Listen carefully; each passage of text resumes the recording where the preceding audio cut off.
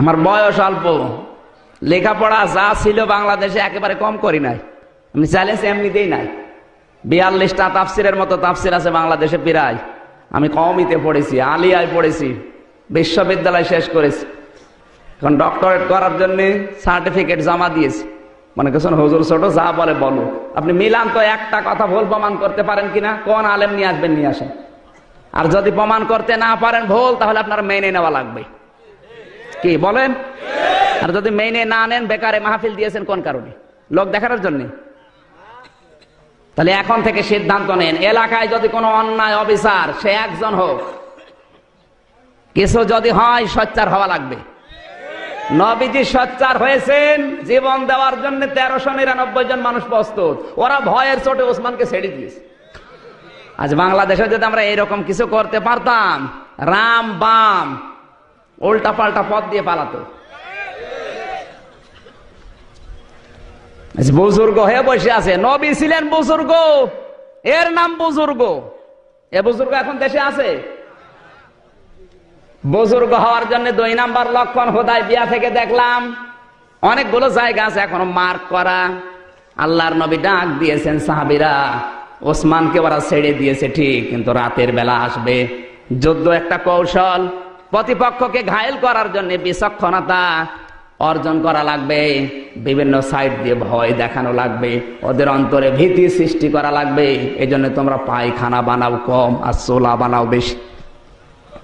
গভীর রজনীতে 2 জন গুপ্তচর এসেছে, এসে দেখে শুধু চুলা। মানুষ 1400 বানিয়েছে, 14,000 চুলা। ওরা কয়েক হাজার গোনার পরে বছর দরকার নেই, চুলায় যদি হয় এত, তাবুর ভেতরে মানুষ আছে কত, ফিরে গেছে ভয়ে। ডাক দিয়ে বলে, নেতা আবু সুফিয়ান, পারলাম না মানুষ গণনা করতে। বলে কেন? চুলা যত 2-3 হাজার গোনার পরে আর গণনা করতে পারলাম না। কি করা যায়? এবার যাও 2 জনকে, তোমাদের পাঠালাম মানুষ গুনতে, তোমরা চুলা গুনেছো। সকালবেলা এসে দেখে এক একটা পায়খানার সামনে প্রায় 150-200 মানুষ। নবীজি জানিয়েছিলেন মানুষ 14,000, পায়খানা বানাবো 14টা। ওরা এসে পায়খানার লাইন গুনতেছে, 2-3 লাইন গোনার পরে বছর দরকার নেই। পায়খানায় যদি এই মানুষের লাইন হয়, তো তাবুর ভেতরে কত! ভয়ে চটে গেছে, দৌড় দিয়ে চলে। আল্লাহর নবী কথাটা বললাম কেন? এই কান লাগান। নবীজির বিচক্ষণতা ছিল, নবী বুদ্ধিমান ছিলেন, আল্লাহর নবী দূরদর্শিতা ছিল, আল্লাহর নবী সমরবিদ ছিলেন। প্রতিপক্ষকে ঘায়েল করার জন্য বিভিন্ন কৌশল অবলম্বন করা লাগবে। আজ পৃথিবীর সব জায়গা রাম আর বামদের হাতে। এদেরকে ঘায়েল করার জন্য, এদেরকে দুর্বল করার জন্য কিছু আমাদের হাতে নেই। এই যে স্যাটেলাইট গুলো একটা আমাদের হাতে আছে, ওরা যেটা নিয়ে আমাদের চরিত্রগুলো ধ্বংস করে ফেলছে। আজ ফেসবুক যারা ব্যবহার করে, ইন্টারনেট যারা ব্যবহার করে, ইউটিউব, টিউবম্যাট, ভারত থেকে আসা ওই পিন আপ করা পত্রিকাগুলো, ভারতের 36টা চ্যানেল সহ সব কিছু ওদের হাতে। আর আমরা বলছি সব হারাম, আমরা আছি লা ইলাহা ইল্লাল্লাহ নিয়ে। আপনি যদি এই লা ইলাহা ইল্লাল্লাহটা প্রতিষ্ঠা করতে চান, প্রচার মাধ্যমগুলো দরকার আছে না নেই? আল্লাহর নবী যেদিন নবুয়ত পেয়েছিলেন, সাফা পাহাড় তো নিজের চোখে দেখলাম, বিশ্ব নবী ওই পাহাড়ে উঠে লাল কাপড় উড়িয়ে দিলেন। তার মানে ওই সময়ের প্রযুক্তি, ওই সময়ের স্যাটেলাইট ছিল লাল কাপড়। কেউ বিপদে পড়লে লাল কাপড় উড়িয়ে দিত, মানুষ মনে করতো লোকটা বিপদে পড়েছে, সবাই আসতো। আল্লাহর নবী যদি ওই সময়ের প্রযুক্তি ব্যবহার করে কালেমার দাওয়াত দিতে পারে, আজও বাংলাদেশে পত্রিকার মাধ্যমে, ইউটিউবের মাধ্যমে, স্যাটেলাইটের মাধ্যমে, প্রযুক্তির মাধ্যমে কোরআনের দাওয়াত প্রচার করা ফরজ। আর উনি হারাম হারাম হারাম করতে করতে নিচেও হারাম হয়ে গেছে। কাবা শরীফের ইমাম আব্দুর রহমান সদাইসির চাইতে কি আপনি বড় হুজুর?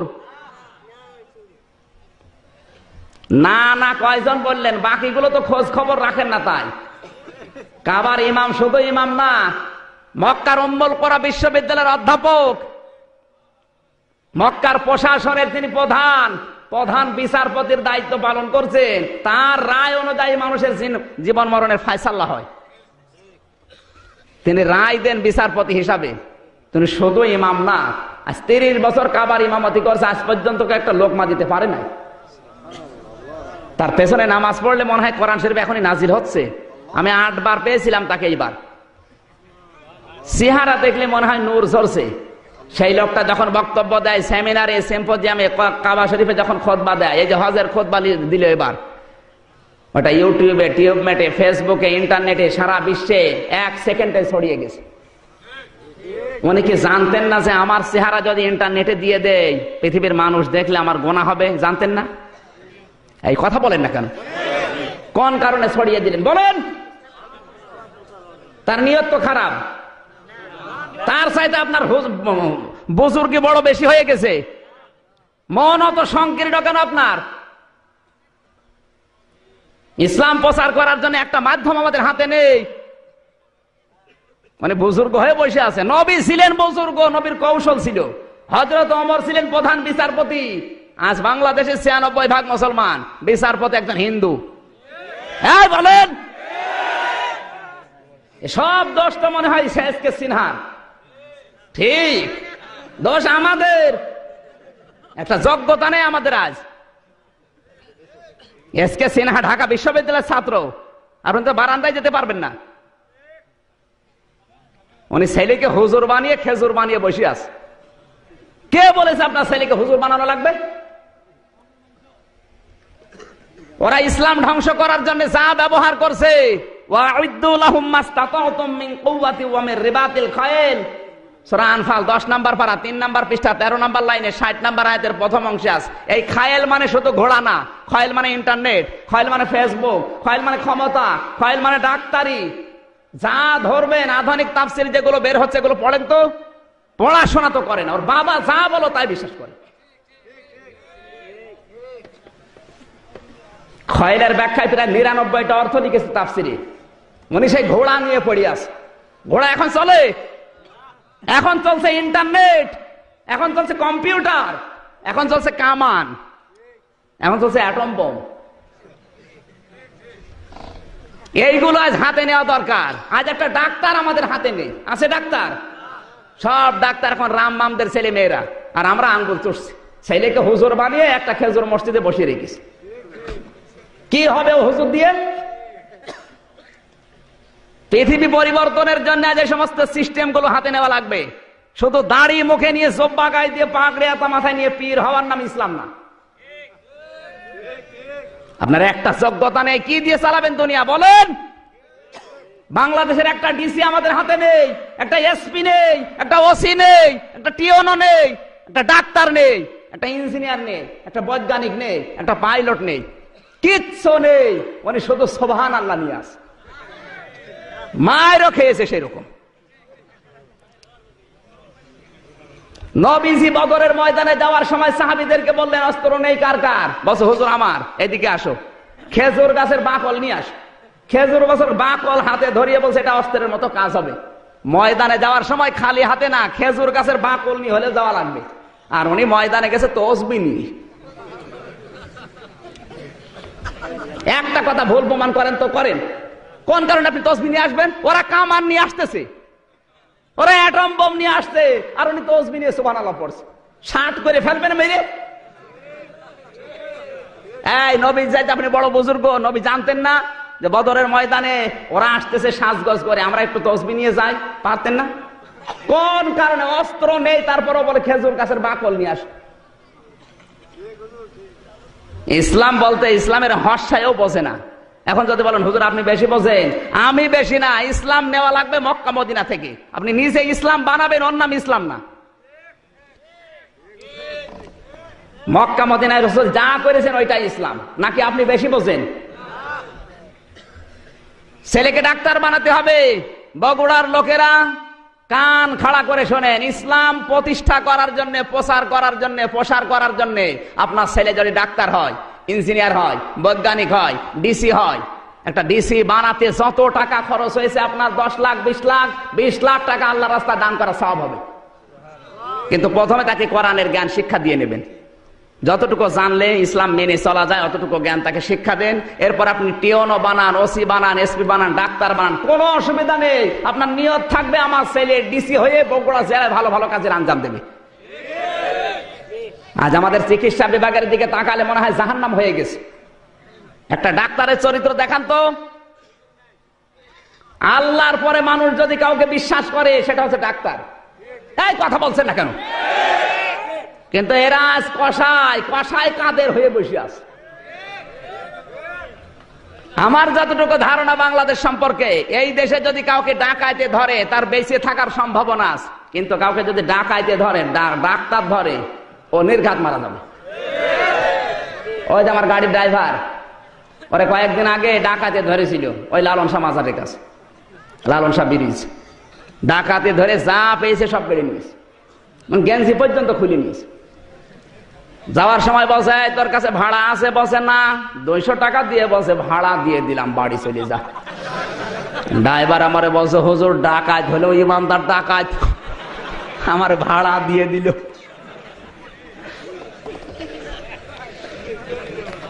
আর একটা ভালো মানুষ নিয়ে যান ডাক্তারের কাছে, পেট কেটে খুঁতো করে দেবে, চাটি বাটি ভটি বাটি বিক্রি করে নিয়ে যাবেন, সব তো নেবেই নেবে, বাড়ি আসার সময় ভাড়া দেবে।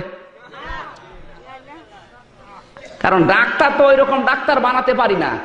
আজ ডাক্তার গুলো যদি আমরা তৈরি করতে পারতাম রাজশাহীর ডাক্তার ফাতেমা সিদ্দিকার মতো, ফরিদপুরের ডক্টর শাহিন জর্দারের মতো, চট্টগ্রামের ডক্টর আব্দুল মুবিনের মতো, এই সমস্ত ডাক্তার উপহার দিতে পারলে চিকিৎসা বিভাগ হয়ে যেত দুর্নীতি মুক্ত। আর এমন ডাক্তার পেয়েছি, হাত ধরার পরে 1000 টাকা বিল, 5টা রিপোর্ট, কোন জায়গায় দেখাতে পারবা না, আমার জায়গায় দেখি আবার নিয়ে আস। এইরকম ডাক্তার আছে না? আছে মানে ডাক্তার না, ছেলে কার আপনি হিসাব করে দেখেন, ওর বাবার আমার বাম। এই জন্য বলছি শুধু হুজুর বানানোর দরকার নেই, কোনো দরকার নেই হুজুর বানানোর, হুজুর অনেক আছে। আজ পৃথিবী পরিবর্তনের জন্য ভালো মানুষ দরকার। ওরা যেইটা ইসলামের বিপক্ষে কাজে লাগাচ্ছে, ওইটাকে ইসলামের পক্ষে উল্টিয়ে কাজে লাগাতে হবে। এই স্যাটেলাইট, এই মিডিয়া, আপনি ডাক্তারি বিভাগ বলেন, ইঞ্জিনিয়ার বলেন, বৈজ্ঞানিক বলেন, পাইলট বলেন, সব জায়গায় এখন ওরা 2 নাম্বার করে ফেলেছে। আমরা যদি এখন উল্টিয়ে ওইটা ইসলামের পক্ষে কাজে লাগাতে পারি, ইসলাম উপরে উঠবে না নিচে নামবে? এই সহজ সহজ কথাগুলো বোঝেন না কোন কারণে? আপনি তাকওয়া অর্জন করে বসে আছেন, ওর নাম তো তাকওয়া না। নবীজির কৌশল ছিল, আপনার কিচ্ছু নেই, তাহলে নবীর চাইতে আপনি বড় বুজুর্গ? এবার আমি হাদিস দিয়ে বলছি তাকওয়া কাকে বলে। কষ্ট হচ্ছে? 2টা বেজে যাচ্ছে, তা মানুষের কষ্ট হচ্ছে না মানে? তাকওয়ার যতগুলো অর্থ আমি দেখেছি, এই কান লাগান, তাকওয়ার যতগুলো অর্থ আমি দেখেছি, তাকওয়ার 1 নাম্বার অর্থ একটা একটা করে আমি 99টা বলছি। এই কান লাগান না, আপনাদের মন নেই? এই ওঠাউঠি করে এরা কারা? পেশাব করবে, পেশাব বাদ দিয়ে যদি অন্য কারণে ওঠে ওর খবর আছে। ক্লাস 3 পড়ে, ক্লাস 3, একটা ছেলে বই খাতা ব্যাগ নিয়ে এসে হেডমাস্টারের কাছে বলছে, স্যার হয় ছুটি দেন না আমি গেলাম। পরে ছুটি দেওয়া লাগবে। স্যার দেখছে ও ছুটি দিলেও যাবে না দিলেও যাবে, কারণ যে পজিশন নিয়ে এসে দাঁড়িয়ে আছে। পরে খোঁজ খবর নিয়ে দেখা যাচ্ছে ওর রোল নাম্বার 82। ক্লাসে ছাত্র 82টা, রোল নাম্বার 82। ও খুব ভালো ছাত্র, ওর জীবনের কোন উদ্দেশ্য নেই, এমনি ও তো যাবেই, ও ছুটি দিলেও যাবে। এখানে পোশাক পায়খানা বাদ দিয়ে যদি কোরআন ভালো লাগছে না এই মনে করে কেউ চলে যায়, ওর রোল নাম্বার কত? এখন দেখেন কোনটা ওঠে, যেইটা উঠবে বুঝবেন রোল নাম্বার 82। আগে জিজ্ঞাসা করেন, ভাই আপনি যাচ্ছেন কোথায়? তাকওয়ার 1 নাম্বার অর্থ শোনেন, তাফসিরে মুফাসসির লিখেছেন, যেখানে যে দায়িত্ব পাবে ওই দায়িত্বটা সঠিকভাবে পালন করার নাম হচ্ছে তাকওয়া। কথা বোঝা যায়নি? এই যে এখানে সভাপতির নাম দেখলাম, আলিম মাদ্রাসার সহকারী মাওলানা, ওনার সরকার 8 ঘন্টা ডিউটি কিনে নিয়েছে। ওই 8টা ঘন্টা ছেলে মেয়েদেরকে মানুষ করার জন্য তাদের পেছনে শ্রম দিতে হবে, এইটাই হচ্ছে তার তাকওয়া। এইরকম তাকওয়া যদি দেশের মানুষ সবাই পালন করে, কোনো আতঙ্ক থাকে আর? এবার হাদিস শরীফ থেকে বলছি আমি, বিশ্বনবী মসজিদে নববীতে নামাজ পড়ে ঘরে বসলেন, ফজরের নামাজের পরে বললেন, সাহাবীরা আমি একটা হাদিস তোমাদেরকে শোনাবো, কান লাগাও। সবাই কান পেতে আছে। বিশ্বনবী বলেন, বনি ইসরায়েলের 3 যুবক কোথাও রওনা হয়েছে। হঠাৎ বৃষ্টির কবল থেকে বাঁচার জন্য তারা এক পাহাড়ে আশ্রয় নিয়েছে। পাহাড়ের ভেতরে ঢোকার সঙ্গে সঙ্গে উপর থেকে একটা পাথর গড়তে গড়তে এসে পাথরের মুখ গেছে আটকিয়ে। 3 জন মিলে ঠেলা আরম্ভ করে, কিন্তু নড়ে না পাথর। শেষ পর্যন্ত ওরা সিদ্ধান্ত নিয়েই ফেলেছে এখানে চেল্লা পাল্লা করলে কেউ আসবে না, কারণ মরুভূমি এলাকা। 100 কিলো 200 কিলো চলে যাবেন, কোনো বাড়ি ঘর নেই, শুধু পাথর, পাহাড় আর বালি আর মরুভূমি, কিচ্ছু নেই। আওয়াজ দিলে তো কেউ আসবে না, মারা ছাড়া উপায় নেই। বাধ্য হয়ে 3 জন নিজেদের জীবনের দিকে তাকিয়েছে। এই কান লাগান, এখানে একটা শিক্ষা আছে। আমি শুধু হাদিস বলি না, যেখানে যা বলি ওখান থেকে শিক্ষা বের করি। তারা 3 জন মিলে কিন্তু দোয়া করতে পারতেন, আল্লাহ তুমি আমার বাবার ওসিলায় মাফ করো, পারতেন না? পৃথিবীতে কারো ওসিলা নিয়ে দোয়া করা জায়েজ নেই। অনেকে আজ দোয়া করে খাজা বাবার ওসিলায় মাফ করো। হাদিস শরীফের ভেতরে দেখেছি কেউ যদি বিপদে পড়ে আরো যদি দোয়া করতে যায়, ওর জীবনের যেই কাজটা আল্লাহর ভয়ে হয়েছে ওই কাজের ওসিলা দিয়ে দোয়া করা দরকার। আল্লাহ ওই কাজটা আমি তোমার ভয়ে করেছিলাম, মেহেরবানি করে বিপদ থেকে আমারে বাঁচাও। নবীজি বলেন যদি এইভাবে দোয়া করে আশা করা যায় আল্লাহ ওর দোয়া কবুল করতেও পারে। প্রথম নাম্বার লোক দোয়া করছে, রব্বুল আলামিন তুমি জানো আমি একজন রাখাল ছিলাম, ছাগল চড়াতাম। বাড়িতে নিয়ে যাওয়ার পরে দেখি আমার স্ত্রী, আমার ছেলে মেয়ে ক্ষুধার্ত। দুধগুলো দহন করার পরে তাদেরকে দেব, কিন্তু না, হঠাৎ করে তোমার কথা আমার মনে পড়ে গেল। ওয়াকাদা রাব্বুকা আল্লা তা'বুদু ইল্লা ইয়্যাহু ওয়া বিল ওয়ালিদাইনি ইহসানা। আল্লাহ পাক বলেন আমার ইবাদতের পরে পৃথিবীর মানুষের দায়িত্ব দিলাম মার বাবার খেদমত করা। হে আল্লাহ, তোমার এই কথা মানতে গিয়ে ওই দিন আমার স্ত্রীকে দুধ দেয়নি, আমার ছেলে মেয়েকে দুধ দেয়নি, দুধটা আমার মাকে দিয়েছি, যেহেতু তোমার আদেশ। এই কাজটা যদি তোমার ভয়ে করি মেহেরবানি করে পাথরটা একটু সরিয়ে দাও। আল্লাহর নবী বলেন শুধু দোয়া করতে দেরি, পাথরটা একটুখানি সরে যেতে দেরি হয়নি। শুধু সুবহানাল্লাহ বলার জন্য এখানে শিক্ষা আছে। বনি ইসরাইলের যুবক হাজার হাজার বছর আগে মায়ের খেদমত করে 3 জন মিলে যে পাথর নড়ানো যায় না, মায়ের হক আদায় করার কারণে যদি পাথর পর্যন্ত আল্লাহ নড়িয়ে দিতে পারে। আজ আমাদের জীবনে যাদের হতাশার পাহাড়, দুঃখের পাহাড়, অন্ধকারের পাহাড় জমা হয়ে আছে, এই পাথরগুলো যদি আমরা সরাতে চাই, মা বাবার খেদমতের বিকল্প কিচ্ছু না। এই পুরা কোরআন শরীফের ভেতরে যেখানে এই মা বাবার নাম, সেখানে আল্লাহ নিজে বলেন আমি ব্যাখ্যা করে দিলাম। অন্য কোন মানুষের নাম দেখান তো যেখানে আল্লাহ নিজে ব্যাখ্যা দিয়েছেন। কোন মানুষের নাম নেই, শুধুমাত্র মা বাবার নাম যেখানে আল্লাহ দিয়েছেন, সঙ্গে সঙ্গে আমার আল্লাহ নিজের থেকেই ব্যাখ্যা দিয়েছেন।